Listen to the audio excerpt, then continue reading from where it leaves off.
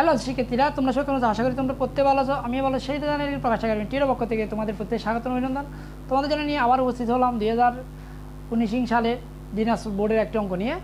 সেই দিনাজপুর বোর্ডের অঙ্কটির গ পর্ব নিয়ে আলোচনা করব, মানে গণং নিয়ে আলোচনা করব।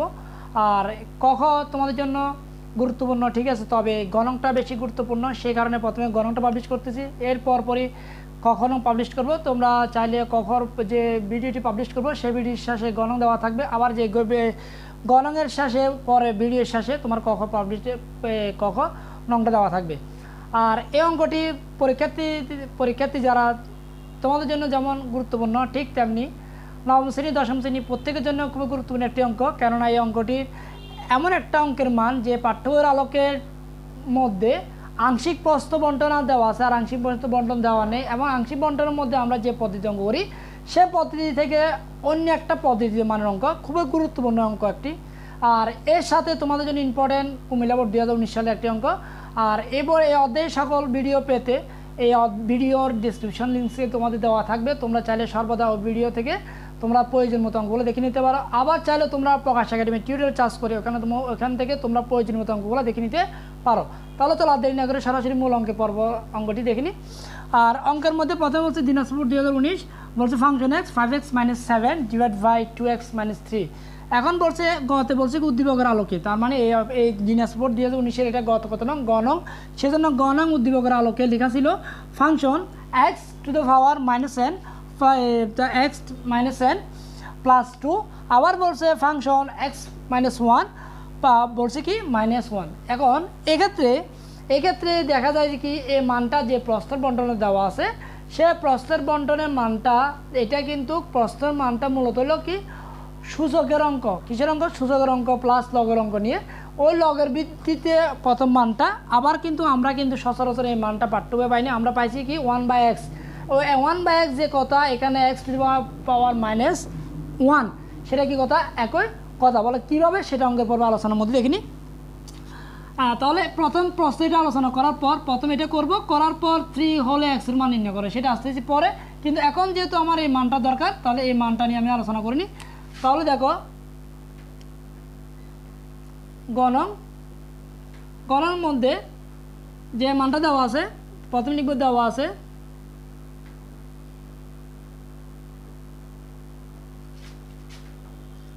ফাংশন x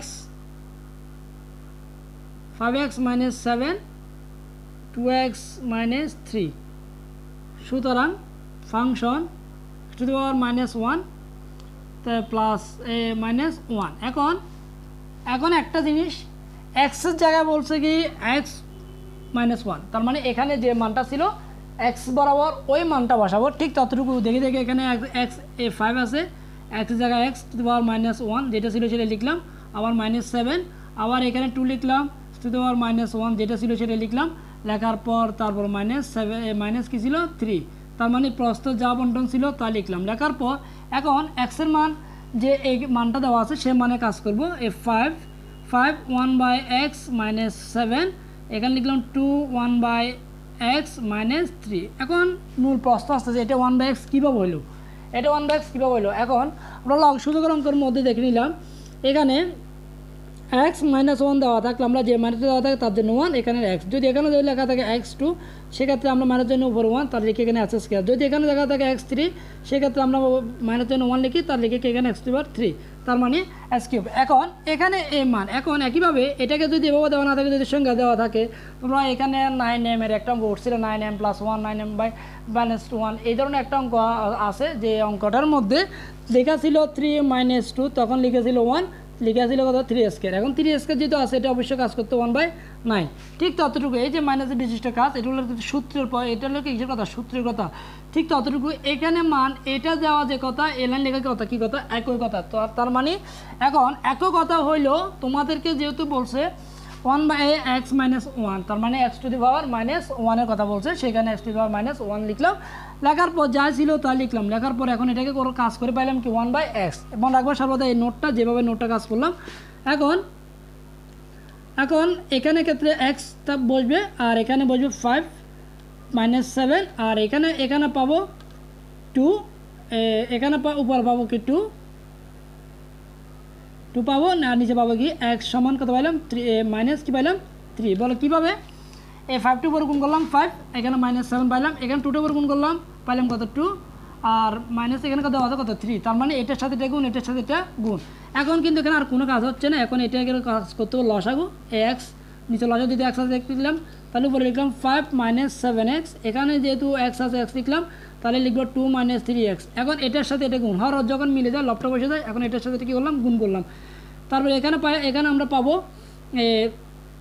এখন এই ভগ্নাংশের ক্ষেত্রে এই ভগ্নাংশে কোনো কাজ নেই, এবং ভগ্নাংশে কোনো কাজ নেই, সেক্ষেত্রে কাজ করতে হবে 5 - 7x, আর তাও লিখতে হবে x, আবার এখানে লিখতে হবে 2 - 3x, এখানে লিখবো 5, এখানে লিখবো কি x। তার মানে এই ভগ্নাংশে প্রথম সঙ্গে ঠিক লিখলাম, দ্বিতীয় ভগ্নাংশে কি উল্টো সরি, এখানে লিখবো প্রথমে 5 - 7x লিখলাম x, এখন গুণ দিলাম, এই এক্সটা উপরে ছিল নিচে ছিল, এখন চলে আসবে উপরে 2 - 3x। এখন এটাকে করলাম কি ভগ্নাংশের প্রথম সঙ্গে ঠিক থাকে, দ্বিতীয় সঙ্গে কী যায় উল্টে যায়, এখন যেহেতু বরাবর দুইটা ভগ্নাংশ দেওয়া আছে, দুইটা ভগ্নাংশের মধ্যে কোনো কাজ নেই, সেক্ষেত্রে ভগ্নাংশ প্রথম সঙ্গে ঠিক থাকবে, দ্বিতীয় ভগ্নাংশ কী যায় উল্টে যায়, তার মানে আমরা দ্বিতীয় ভগ্নাংশ কী দিলাম উল্টে দিলাম। এখন দেওয়ার পর সেক্ষেত্রে এখানে আমরা মান পাবো কত, এক্সের যখন কাটে চলে যায় তখন 5 - 7x, আর এখানে থাকে কত 2 - 3x, এই গেল মূল কাজ। এখন এই পর্বের কাজটা শেষ করলাম, শুধু কাজ করলাম কাকে দ্বারা, এই মানটাকে দ্বারা। এখন বলছে 2, আরটা বলছে কি 1, মানে +2, আরটা বলছে কি -1। এখন এগুলো কোথায় যাবে? এখন এটা তো পুরো মান পাইনি, এখন আমাকে এটা পুরো মানে কাজ করতে হবে। পুরো মানে যদি কাজ করতে যায়, এখন এক্ষেত্রে তোমরা এটাকে সুতরাং এভাবে দিয়ে এই মানটা এখানে লিখবে, আমি এখানে জায়গা দিয়েছি তোমাদেরকে সুতরাং।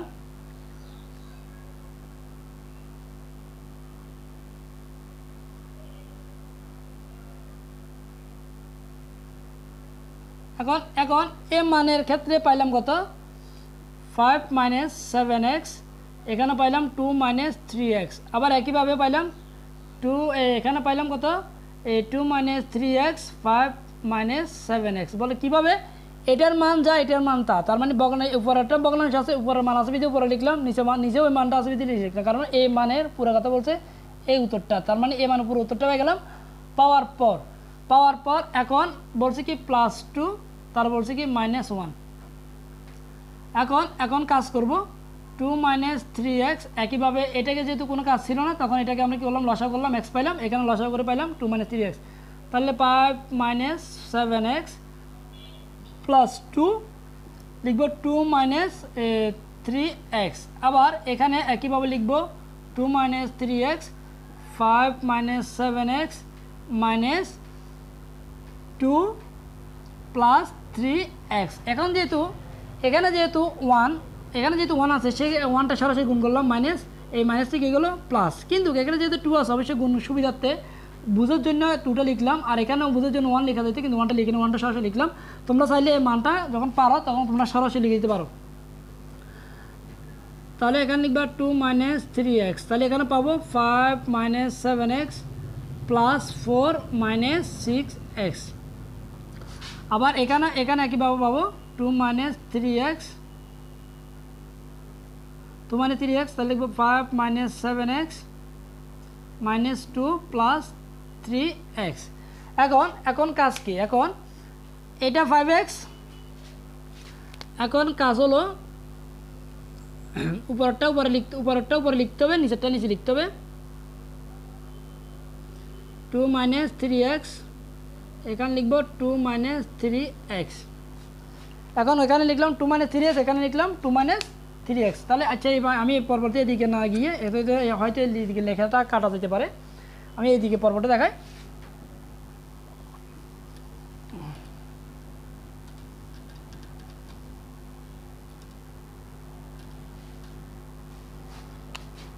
সমান কি লিখলাম 2 - 3x, এখানে পর আবার লেখা আছে 2 - 3x, মানে নিচের এখানে 2 মানে যখন 3x লিখলাম, এখানে 5, এখানে 4, তাহলে পাইলাম কত 9। আবার এখানে 7x, এখানে 6x, তাহলে পাইলাম -13x। এক্স, তার মানে এটা প্লাস এটা মাইনাস দুটোটা যোগ, আবার এটা দুটোটা কি যোগ। আবার একই ক্ষেত্রে এখানে 5 আছে, এখানে মাইনাস 2 আছে, তাহলে পাইলাম কত 3, বলে এটা প্লাস এটা মাইনাস এর কারণে, আর এটা মাইনাস এটা প্লাস। এখন 7 থেকে যদি 3x চলে যায় তাহলে পাইলাম কত 4x, কাটতে হয়ে গেছে মাইনাস থেকে, সেজন্য মাইনাস 4x। ঠিক আছে, এখন এই ক্ষেত্রে কাজ হলো ভগ্নাংশের প্রথম সংখ্যাটি, এখন ভগ্নাংশের প্রথম সংখ্যা ঠিক থাকবে, দ্বিতীয় সংখ্যা উল্টে যাবে, 2 - 3x আর 9 - 13x, কেননা 9 - 13x। এখন গুণ চিহ্ন দেওয়ার পর এখানে 2 - 13x 3x, আবার লিখব 3 - 4x। এখন ভগ্নাংশে প্রথম ভগ্নাংশে ঠিক থাকবে, দ্বিতীয় ভগ্নাংশে উল্টে দিলাম। এখন এটা কাটাকাটি করলাম, সেক্ষেত্রে এখানে থাকে আর 9 - 13x আর 3 - 4x। এই গেল মূল অঙ্কের পর্বের উত্তর। কিন্তু এখন এই অঙ্কের পুরো কাজের সমাধান শেষ করলাম। অঙ্কটা কিন্তু অনেক লংয়ের কারণে বলছি, গণংটা তো আলাদা করে ভিডিও দেওয়া, আর কখন জন্য আলাদা একটা ভিডিও পাবলিশ করবো, তোমরা ভিডিওটা একটু দেখে নিবে। আর এখানে ক্ষেত্রে যে প্রথম পার্টটা আলোচনা করলাম, তার মানে এটার উত্তর কমপ্লিট করে পাইলাম কত, এটা এখন বলছে ইকুয়াল টু 3, তার মানে এতর মান বলছে 3। তাহলে সেই ক্ষেত্রে কাজ করতে হবে প্রস্থ মতে দিয়ে। এখন পুরাটা লিখবো ফাংশন x - 1, যে এবার x to the power -1 plus 2, আবার ফাংশন x টু দি পাওয়ার -1 - 1, এখানে লিখলাম কত ইকুয়াল টু 3, বা দেওয়ার পর এখন 9 - 13x, এখন লিখলে এখানে 3 - 4x ইকুয়াল টু 3। এখন এই মানটা লিখলাম। এখন এই পুরো মানের উত্তর কোনটা, এটা, সেজন্য এটাকে আগে রেডি করে ফেললাম, করার পর প্রস্থ মতে দিয়ে এটা পুরো লিখলাম, তার এটা জাস্ট উত্তরটা বসাই দিলাম। তার মানে এর উত্তরটা এটা আমাদের পুরো উত্তর রেডি, যে এই মানের উত্তর কোনটা, এই মান উত্তরের এটা পুরো রেডি করলাম। করার পর এখন এত সময় বলছে 3, কিন্তু আমার উত্তর চাইছে কার মান, এক্স এর মান। দেখো কোথার অঙ্ক কোথায় গিয়ে গেল। এখানে বলছে অঙ্ক এখানে পর্ব শেষ, এখান থেকে এখানে করলাম, এখান থেকে আবার এখানে গেলাম, এখান থেকে বলছে কি এক্স এর মান। সেক্ষেত্রে এক্স এর মান যদি করতে হয়,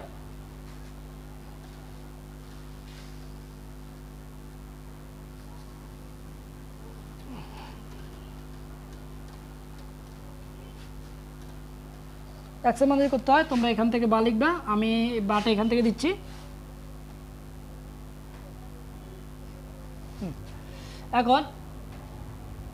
এখন লিখব 9 - 13x সমান 3 - 4x, বা এখন এই ভগ্নাংশে এটা উপরেরটা, এটা কোথায় উপরেরটা, তো আমরা যদি করতে হয় বজ্রং করতে হয়, তাহলে উপরের নিচ, তাহলে এ মানের সাথে এ মানের কাজ হবে, এ মানের সাথে এ মান।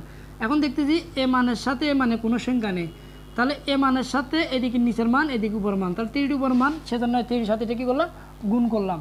এখন গুণ করলাম, এটাকে বলে বজ্র গুণন। এখন 9 - 13x সমান 3 3 কত 9, -3 4 কত 12, 12x।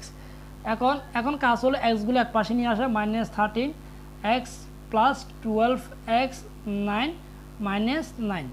এখন কীভাবে এই এক্সটা এ পাশে ছিল, মাইনাস বসাইলাম, এই এক্সটা এ পাশে মাইনাস আছে, এ পাশে নিয়ে আসলাম প্লাস, এদিকে আর আছে কি 9। এখন এটাকে পাশে নিয়ে গেলাম, তার মানে এক্সগুলো বাম পাশে আর সংখ্যাগুলো কোন পাশে পাঠালাম, ডান পাশে। সেক্ষেত্রে এটা -0 হয়ে গেল প্লাস, এটা +0 হয়ে গেল মাইনাস। তাহলে এখানে 13x থেকে যদি 12x হলো যায়, তাহলে তাকে -x ইকুয়াল টু কত থাকে 0।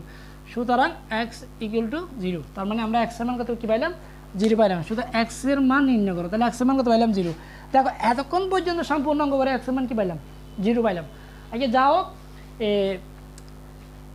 যদি আমার চ্যানেলে যদি তুমি নতুন হয়ে থাকো, এখনও যদি সাবস্ক্রাইব করা যদি না থাকে, তাহলে অতি শীঘ্র সাবস্ক্রাইব করে নাও, আর পাশে থাকা বেল আইকনটি বাজিয়ে দাও। আর যদি ভিডিওটি ভালো লেগে থাকে লাইক করো, আর কমেন্ট করে মূল্যবান মতামত জানিয়ে দাও। একটা মতামত একটা ভিডিওর অনুপ্রেরণা, একটা ভিডিও করতে কি জায়গায় যোগায়, অনুপ্রেরণা যোগায়। যে এই ভিডিওটির মূলত আসলে তোমাদের উদ্দেশ্য করা, যে তোমাদের উদ্দেশ্য করা কেন বলি, এই অধ্যায়টা যদি অঙ্কটা করতে যদি যায়, তোমার একটা অঙ্ক করতে গিয়ে অনেকগুলো অঙ্ক ক্লিয়ার হয়।